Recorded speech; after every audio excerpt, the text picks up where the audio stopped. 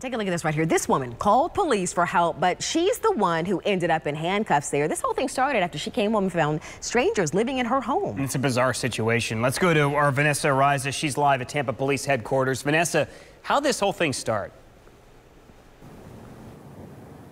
Good morning to you, James and Dia. Well, that woman who you just saw in that video is Linda Mead. She found out that squatters were living inside of her vacant rental home. So naturally, she calls Tampa police for help, but it didn't turn out the way that she had intended. Now, earlier this month, she found out via neighbors that people had broken into her vacant rental house and even changed the locks. Now, when she tried to get them kicked out, police said the people in question said they had paid $1,000 and signed a lease, but they didn't have any proof of that.